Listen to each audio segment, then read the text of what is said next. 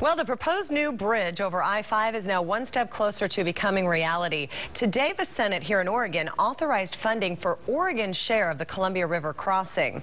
KOIN 6 News reporter Tim Becker is live in Salem today, where some protesters made a last-ditch effort to keep this all from happening, right, Tim?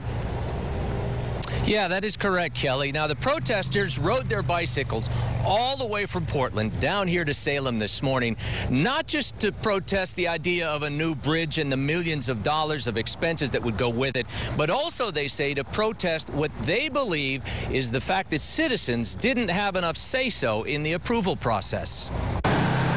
Well, they're starting their voting at 11. Dan Kaufman and several others rode 50 miles this morning to be heard. Part of why we're here today is to say, hey, if we don't have any referendum, we need you to know that we are not happy about this. And with that, Mr. President, I will be a yes vote on House Bill 2800A. Once inside the state capitol, the protesters watched as senators debated and then voted to approve the $450 million expense for Oregon's half of the new I-5 bridge. But I think the project overall will be a great bolster to Oregon's economy.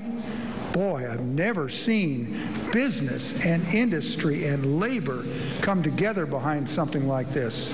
18 aye votes. House Bill 2800, having received a constitutional majority, is declared passed.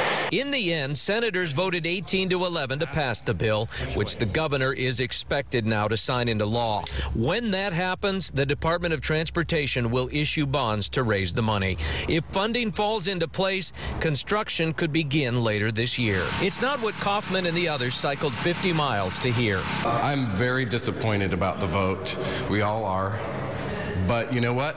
Democracy is not a spectator sport. We have to be here. We have to let them know that we are watching and paying attention. Well, protesters argue that there just wasn't enough time or there weren't enough avenues for the public to really be heard on this issue. They say lawmakers are just railroading this project and the funds that go with it through without any, without very little public oversight. Reporting for you live in Salem, Tim Becker, KOIN 6 News.